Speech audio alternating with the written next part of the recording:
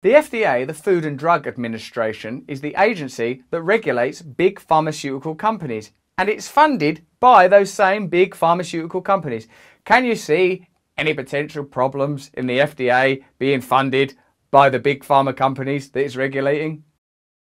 The FDA used to be funded entirely by taxpayers, meaning it was sort of a public funded body, and I'm sure there was some room for corruption or whatever, but ultimately the FDA sort of was housed within governmental authority. Now it is increasingly funded by the institutions and corporations that it regulates. What kind of problems could you imagine that might lead to? The FDA has moved from an entirely taxpayer-funded entity to one increasingly funded by user fees paid by manufacturers that are being regulated. User fees! This is our fee for using you.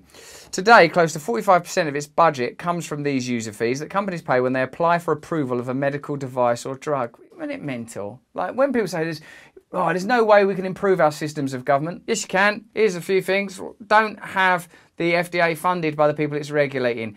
Ban lobbying right now, immediately. Oh, shit, all right, that would definitely be better. That would definitely... Yeah, when we say it couldn't be improved, we mean we'd prefer you didn't improve it because it's perfectly good for us the way it is now because we can all make loads of money from it, even if it causes tremendous, unimaginable suffering for ordinary people. That is in fact irrelevant. Oh, aren't those ordinary people meant to be who the government represents? Yeah, that is what it's meant to be, but it ain't that, so shut up.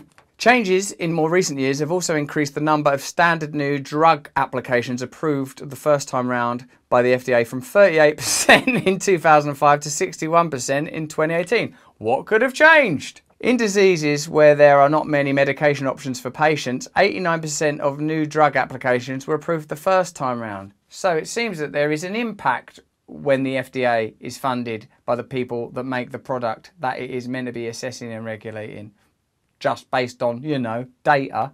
Most recently, the COVID-19 pandemic has seen the FDA provide emergency use authorization for potential treatments in a matter of weeks, not months. The infrastructure and capacity to review the available information so rapidly is due in large part to the funding from user fees. While the number and speed of drug approvals have been increasing over time, so have the number of drugs that end up having serious safety issues coming to light after FDA approval. Wow! That's amazing. So there's a consequence to that. When you approve things quickly because of economic reasons, profit-driven reasons, down the line there are problems. Of course there are. Of course, like the free market capitalism, it's done wonderful things. Brilliant things have been achieved. We didn't know enough then. The same way as in science continually. Do you remember when they used to put those mercury fillings in their mouths? Oh, we're not going to do that no more. It's poisoning your blood. But at the time, it was like, oh, this is the best we got. So we're not condemning science for being at a precipice of understanding. We are condemning it for not responding to the knowledge that they have currently.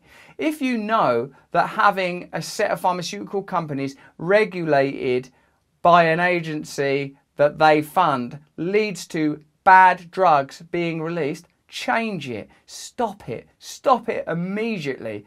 And if you don't do that, don't claim that what you have is a system that's for ordinary people. Just declare outright on the news, behind a podium, flag waving in the background, we're doing this shit for corporations. This ain't about you. Shut up. Shut your mouth. We're not interested. Stop the pretense. It's irritating to watch.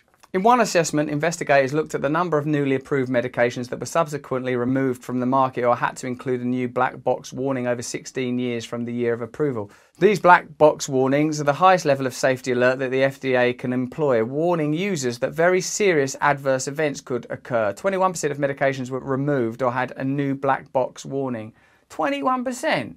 That's terrible. If 21% of our videos were just lies, I was like, I'll stick a black box on them. That's not good enough, is it? Some potential reasons that more adverse effects are coming to light after the drug approval include senior FDA officials overturning scientists' recommendations. We'd like to overturn that. Oh, we recommend you don't do it. Overturned. And a lower burden of proof for medication approval. Yeah, I've got some medication here. Can you prove it works? Oh, there's too much of a burden proving stuff. A Yale-led study showed that nearly 1 out of every 3 drugs approved by the FDA have a new safety issue detected in the years after approval. Have you not noticed people in the public space now talking about science? Hey, it's science. Trust the scientists. These are the scientists. I'm not anti-science. Look at all this glory. Well, not necessarily this t-shirt. This was made by a scientist in a t-shirt shop. I mean, the camera, the laptops, all the stuff. I love it. I love the gadgetry. It's fantastic. It's wonderful we can communicate. It's wonderful that my mother didn't die of cancer. Them 8 times she had cancer because of the National Health Service in the UK and because of brilliant medications, presumably. But what ought be addressed is that the profit incentive has become so powerful, it's evidently corrupting based on this evidence. The FDA is increasingly greenlighting expensive drugs despite dangerous or little known side effects and inconclusive evidence that they curb or cure diseases. As patients or their insurers shell out tens or hundreds of thousands of dollars for unproven drugs, manufacturers reap a windfall. For them, expedited approval can mean not only sped up sales, but also if the drug is intended to treat a rare disease or serve a neglected population, FDA incentives worth hundreds of millions of dollars. That's mental. The system's not working correctly then. Instead of a regulator and a regulated industry, we now have a partnership, said Dr. Michael Carome, director of the Health Research Group for non-profit advocacy organisation Public Citizen. That relationship has tilted the agency away from public health perspective to an industry-friendly perspective. Public health is not about public health, it's about being friendly to the industries. Don't those little words tell you the truth? Don't they tell you everything you need to know? It's not about public health, it's about being friendly to the industry. Public health should be a priority in public health. The FDA also increasingly allows drug makers to claim success in trials based on proxy measurements instead of clinical outcomes like survival rates or cures, which take more time to evaluate.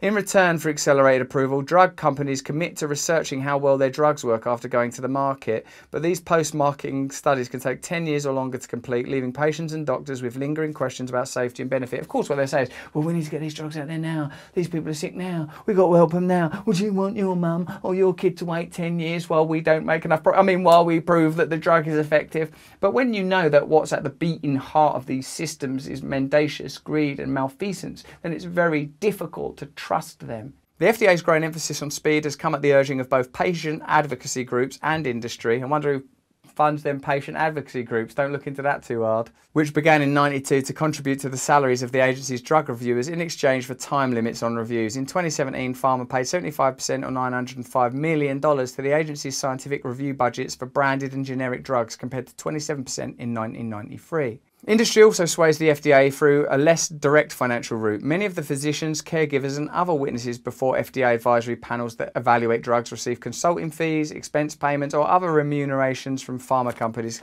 This is what I've been telling you for a while. Science is a subset of capitalism.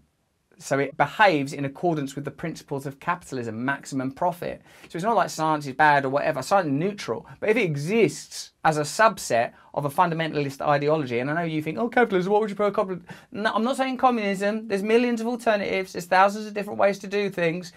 What I mean by capitalism is profit at all costs, late capitalism, advanced capitalism, rampant mutant capitalism that we're living within now. I'm not criticising the right of people to come up with an invention and sell it. I'm talking about a warped, corrupt system that fell apart in 2008. It's been kept alive like Frankenstein ever since then and is still churning out bogus products and living in a kind of phantom dream space. It's not surviving according to the principles that it espouses. It's kept alive artificially. And it's not even properly competitive. These drugs don't work, they're failing, they're hiding the truth, they're paying people off. That's not science, that's capitalism, that's corruption, it's cronyism. Think of a word that you like for it. What might be called pay-later conflicts of interest have gone largely unnoticed and entirely unpoliced. In examining compensation records from drug companies to physicians who advised the FDA, the journal Science found widespread after-the-fact payments or research support to panel members. Among the investigation's key findings, over nearly a 4-year period of 107 physician advisors who voted on the committees Science examined, 40 received more than $10,000 in post hoc earnings or research support from the makers of drugs that the panels voted to approve. 26 of those gained more than $100,000 and 6 more than $1 million. So they're sort of closing down potential avenues for the truth getting out by paying off every single person, shutting down proper review, research and understanding. It's a sort of totalitarian dome of deception. The FDA says its rules, along with federal laws, stop employees from improperly cashing in on their government service.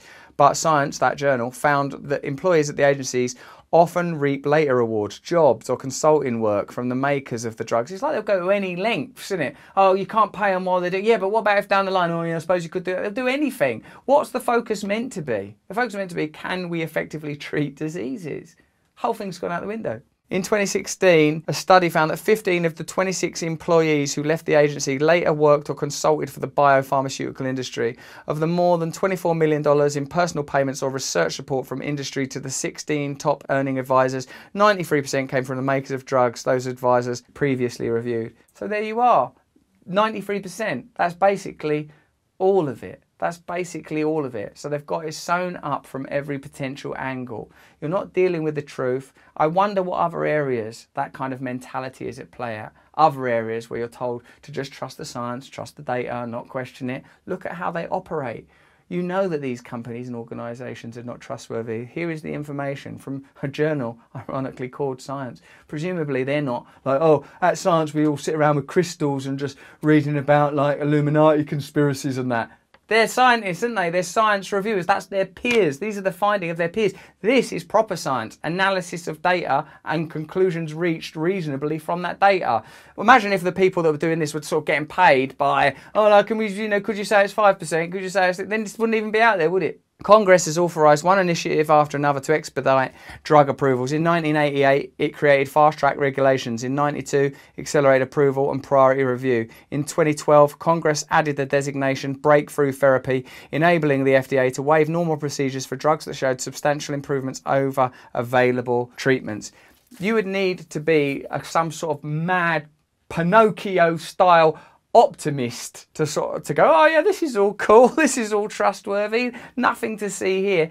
It would take a level of gullibility, of credulity, difficult to imagine. These agencies being funded by the corporations that they're meant to be assessing and regulating is a farce.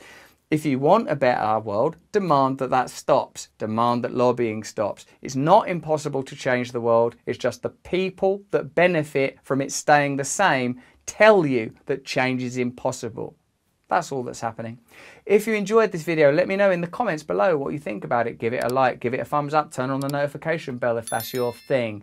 You can subscribe to my podcast on Luminary as well. You can get that off of Apple. If you enjoyed this video, have a look at this saucy little fella. And if you want to learn to meditate now to get some mental space from the chaos of this world, have a look at this on my side channel, Awakening, which I'd also ask you to subscribe to.